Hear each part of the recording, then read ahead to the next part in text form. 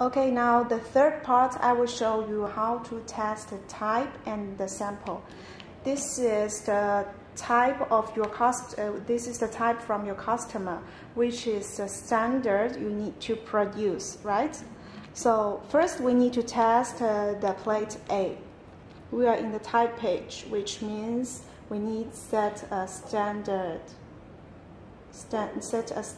product. So did you see a test key, the test button here? We need to first attach the plate tightly and get somewhere similar with the plate B. So for example here, so we'll test here. Press when first attach it tightly and then press test. So the value comes out. When you hear the beep, the value comes out. So then we will go to the sample page. As you can see, we will test the similar area like here.